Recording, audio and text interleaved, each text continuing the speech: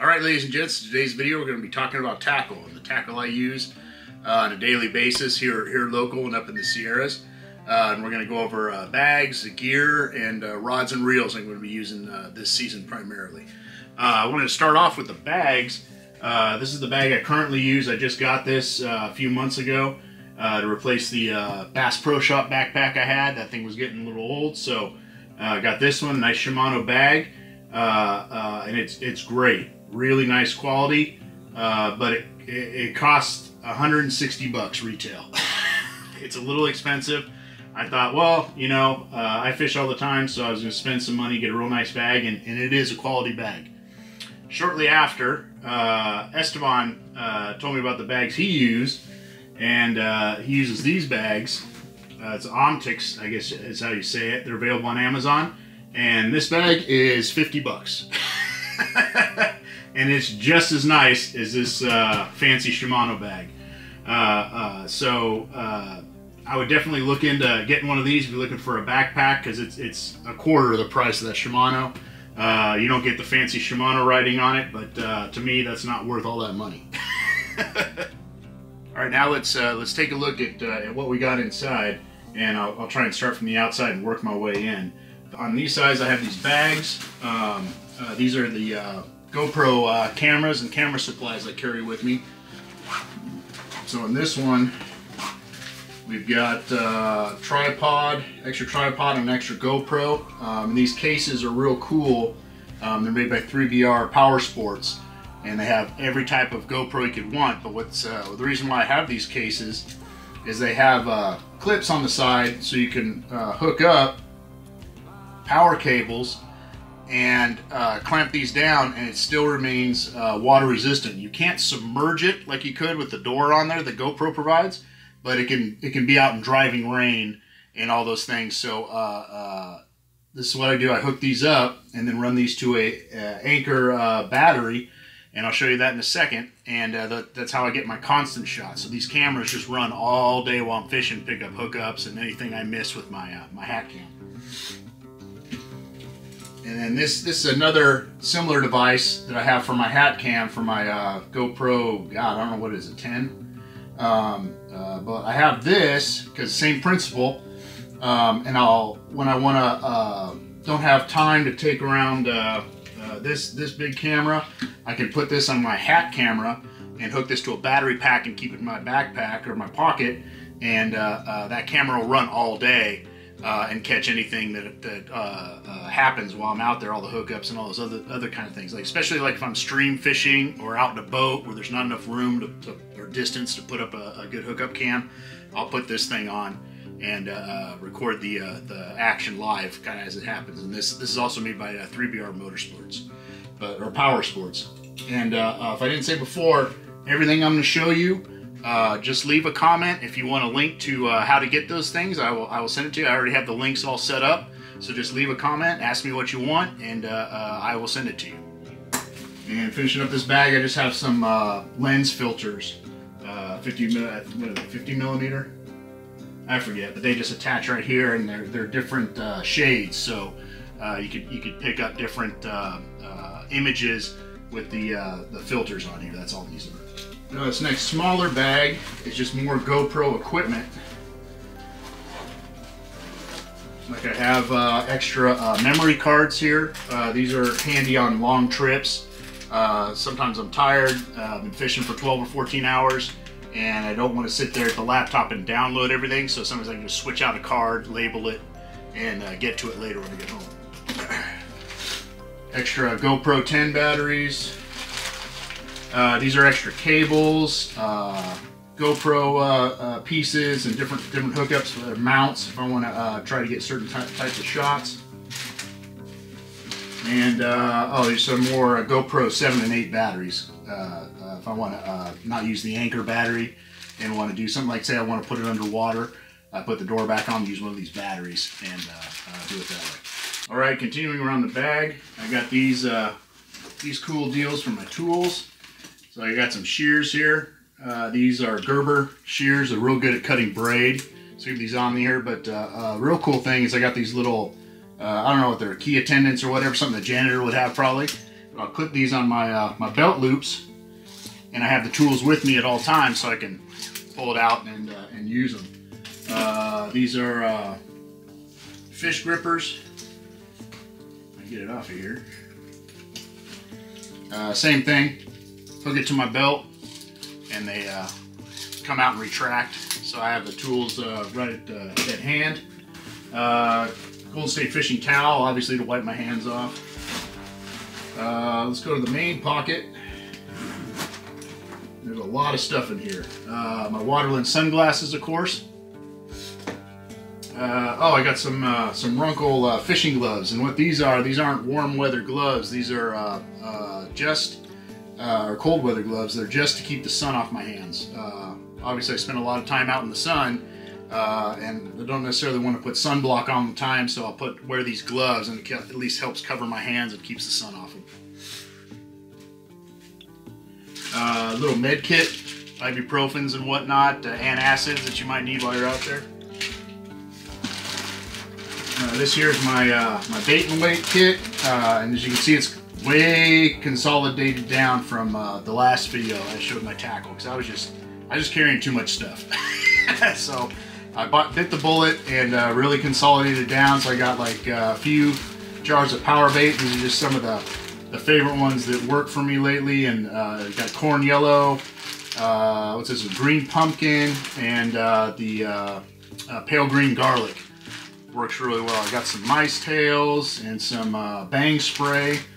And that's another thing, I get a lot of questions. I only use scent on my bait and weight stuff. I don't use it on the drop shots or the mini jigs or the spoons. I haven't seen anything that would show me, or in my experience, that it makes much of a difference, honestly. But I do use it on bait and weight, because the bait's just going to be sitting there dead, so it has time for that scent to get out there. But you're moving lures. That stuff comes off after so many casts, and I just haven't seen anything that would show me to prove it really makes a difference. And then I got some worms in here, some Peter's Custom Trout worms. They're like Berkeley worms, and they float real good, so I'll use those from time to time. I got a box here with all my barbless jigs. Sometimes I like to fish barbless. Or you have to at certain spots in the Sierras, but sometimes local I like to, like if we get into a good bite. It's much easier to use a barbless hook, and it's much easier on the fish, so sometimes that's what I'll do. So I like to have these handy. I got some Cast King pliers. These are really good pliers, and again, if you want links to this stuff, I will just leave it in the comments and I'll get it to you. These attach on your belt, so it's always good to have some good pliers on hand. Sunblock, a bunch of extra Golden State mini jigs in case there's certain colors that I don't already have rigged. I have some extras. Flashlight and a hat light. These are cool little hat lights that clip right on the bill of your hat. So when it's early and you're trying to get up to the spot, it's really easy to clip that thing on. You don't feel the thing like those hat lights or those headlights can be kind of uncomfortable sometimes. So I like just clipping that right on my hat. And it's adjustable, so it pops down if you want, and you can get a good view of the ground so you don't trip. So these are real cool lights. Some leader line. This just happens to be some Seagar 4-pound. I also carry the Runkle 5 that I use a lot, but I just happen to have some Seagar in here. In here I've got some extra jig heads that Trout Bit Tackle made for me. Some 164s and some 148s, like really tiny stuff if I want to do a real slow presentation on something. I got some of these available. Alright, continuing straight down the middle here, got a little pocket right here. These are all my my Golden State fishing bait and weight stuff, the mice tails and the eggs he makes. They work real good. I use them quite a bit. And down here I got a digital scale, because that comes in handy, of course. Well, if we're lucky. Working over here to this pocket. This is where I got all my my pre-tried drop shot rigs. all the different sizes. I usually categorize them by weight now. Like I got 3/32 here, 1/8. Got some with some large hooks, some number 6 hooks, but I mainly use 8 hooks now. Yeah, a few more drop shots. These are 3/32. Oh, and these I've been using some ones I tie with leader loops, so I'm going to do a video on that in case I got into a tilapia bite the other day. You need to do leader loops on the drop shot to get that hook in their mouth. So made some of those up. Got a hook remover in here. Looks like about it. Oh, I got on this side pocket, there's a little pocket for your water bottle. Got a stringer in case got to keep any fish. This pocket over here, I've got my RHA spoons. Some of my favorite colors in here that have been really working, like Morning Glory, Mr. Pickle, Bleeding Toad Slayer, Bleeding Ghost, Lightning Trout, all the top ones, and some of the 1.5 grams. They're the size of the 4 gram, but they only weigh 1.5 grams, so you can work these back really slow. Really cool deal.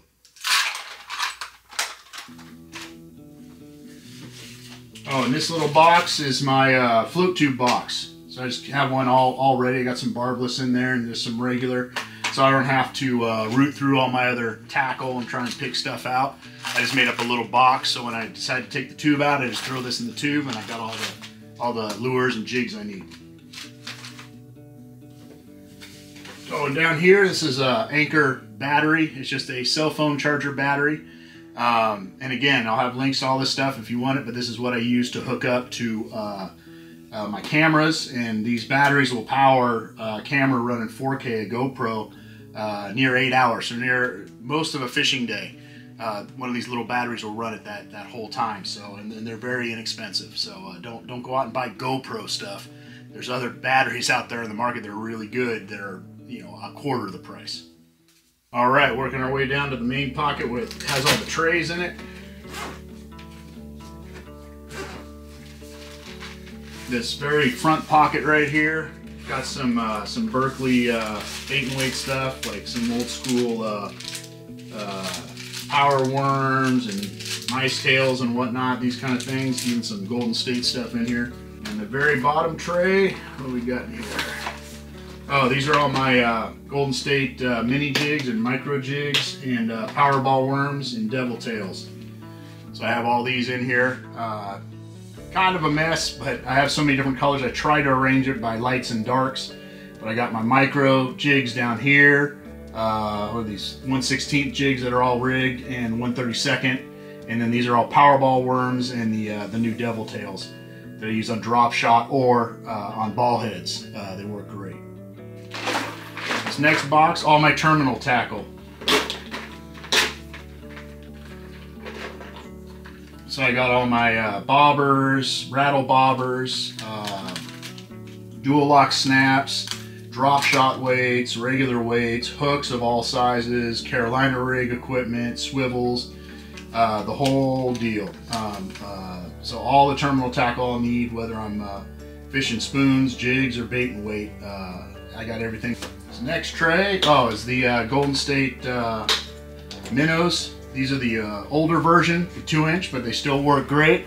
Got all my different colors at here, and again, I try to arrange them by lights and darks best I can, because it's hard to give one tray to one color. There's so many different variations, but these are all the old 2-inch minnows, but now we got the Spartan minnows, so I've been using those a lot, and that's the next case. And here are all the Spartans and some mini Spartans. Got these new minis. These work really good on the drop shot. Some of the micro minnows, but you've seen those, and lots of ball heads of different colors and weights. These Spartan minnows are outstanding. Have so much more action than the older minnows, and so far the fish just love them. All right, guys, so that wraps up the bag and all the tackle I take around, and like I told you in the last video, I was going to try to consolidate it down, and I did. As much as it hurt, I did it. So let's move on to rods and reels I'm going to be using this season. All right, now that we're on to rods and reels, the first thing I want to show, because I get a lot of questions about that, is my rod cases. And these are from a company called Mountain Cork, and they make these really nice cases. Patches are something I put on for my old uniform, but they're made of nylon, and they have PVC pipes in them. And they really protect the rods, and these are really reasonable, especially if you get nice fishing rods like the katanas or something like that. It helps protect them. So I can have these in my truck, and I don't worry about my rod tips. They're more than safe. Give these a look if you really want to protect your rods. And they make anything custom. So if you have a one-piece rod, they have cases for you. Two-piece rods, any length. Because like my pyramid rods, those are 9 and 9'6". And broken down, they're really long. They have cases for that. They have cases for fly rods, anything you can think of. So give these a look, and I will of course put give you the link. If you leave a comment, want the link, I'll absolutely send it to you, and check them out. I can't speak highly enough about this company, and the turnaround time is very, very quick. So check them out. All right, well let's start off with my favorite rods, and that's the katanas. I'll start off with this one's the Katana K5. It's a 7'6" ultralight rod, medium fast action, and it's a hair stiffer than some of my other katanas, so I use this one for drop shot and for spoons. And I have a Daiwa Presso 1000 series JDM reel on here, and I have all my almost all my lure working reels spooled with 4-pound Phoenix iron feather braid. The only problem with the iron feather right now, it's not available. I guess Phoenix is having some issue with the manufacturer, so you can't get it unless you pay a premium on eBay. But the good thing about braid is it lasts a very, very long time. So I'm just using it. Normally I would have re-spooled since it's a new season, but the braid is fine. It's just discolored. But it will still work and still catches the fish. And then I use either a 4-pound Seagar leader or a 5-pound Runkle fluorocarbon leader, and attach that with a double uni knot, which is right over here, but it's so tiny you can't see it. But outstanding setup for drop shot or spoons. But these are spendy. I fish all the time. I decided to spend the money since I fish so much. And the difference in detecting bites, especially when they're on a very shy bite and they're barely lipping it, I can really feel it with this equipment. So it really paid for itself in my eyes. But you can still drop shot and fish effectively with budget gear. Like we always say, it's like going to Vegas in either a Honda or a Ferrari. Ferrari's probably more fun, but the Honda will get you there no problem. You know what I mean? So it is an investment, and it is something that is wonderful if you can afford it. If you can't, don't worry. You can still catch tons of fish. Like in my older videos, I've only been fishing these a couple years. I was fishing all budget gear and doing just fine and having a blast. So don't worry about that. This one I use for mini jigs is the Katana K4, and this is a 7'6" faster action rod. And I have it paired with a Shimano Stella JDM reel. Wonderful setup with the Phoenix Iron Feather 4-pound braid and a 5-pound Runkle fluorocarbon leader, or Seagar, but I believe this is Runkle since the last time I tied it. Outstanding setup, but again, very spendy. Mini jigs are one of those things. They're very difficult to throw. So you do need to upgrade your gear a little bit, especially the line. If you can't get iron feather, I've been telling guys to get some of that Izorline 2-pound smoke. I don't normally fish 2-pound, but it will get you good casts, and the smoke is stronger than most other 2-pounds. So that'll get the job done. Just have to be careful. You hook into a big one. Make sure your drag's set right, or you can have a bad time. But if you're starting out, use some of that Izorline 2-pound smoke.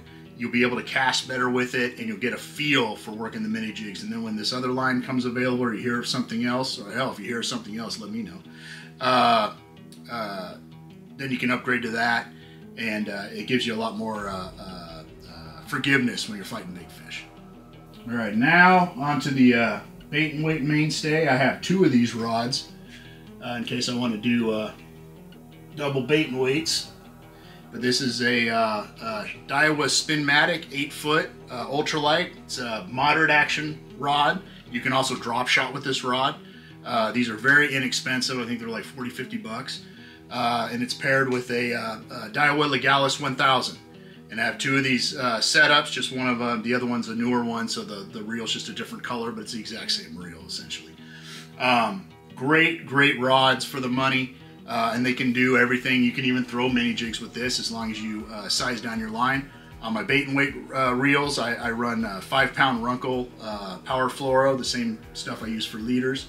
And I run that straight. I don't run braid on my bait and weight rods, just run the straight fluoro, and that gets the job done. But outstanding setup and relatively inexpensive. I think these rods are 40, 50 bucks. And the Legalises go from anywhere. If you can find them on sale, sometimes you give them 50 bucks, but I think they normally retail about 60, 70. But an outstanding reel. I really love the Legalis. In fact, I took one of these, my blue one, the first time up to Pyramid, and just put some 10-pound braid on it and caught an 11-pounder with this tiny reel. And the drag slipped a little bit, but it held up and it got that fish to the net. So really good reel. All right, ladies and gents, there you have it. I hope that was informative. And like I say, if you watch the channel, I don't mind sharing anything. If I get information, my job is to get it out to you guys. So anything you want that I just showed you, or any other questions you have, leave a comment. If you want links, I will absolutely give you the links. I have them all set up, ready to go. If you want to get some of these things, if you want any of the Golden State fishing products, or RHA spoons, the WaterLand sunglasses, or the katana rods, click this QR code right here. It'll take you to a link tree, and it'll have all the links you need, including discount codes and all those things. If you make a purchase, you can get up to 15% off of some of those companies. So real good deal. It's real good stuff, or I wouldn't use it. So give them a look. Now coming up, I got the Wolford opener this weekend, but this video won't be out till after that. And then actually when this video comes up, I'll probably be at the mud hole. I heard they put lightning in there, so I'll be out there again on a Wednesday. And then, shoot, I don't know what, we'll be in the holidays. It'll be Christmas time. So I'm going to sneak out here and there and see where I can get. And early January, we're going back to the mid. Really excited about that. So we'll see, and I'll try and put out on Instagram where I'm going to be, what days, and that kind of thing. So if you see me out there, always make sure to come and say hi. And well, with that, oh, you got to remember to like and subscribe. Like and subscribe to the video; it helps out. Leave lots of comments; helps out the channel with the algorithm and all that silliness. But until next time, guys, tight lines.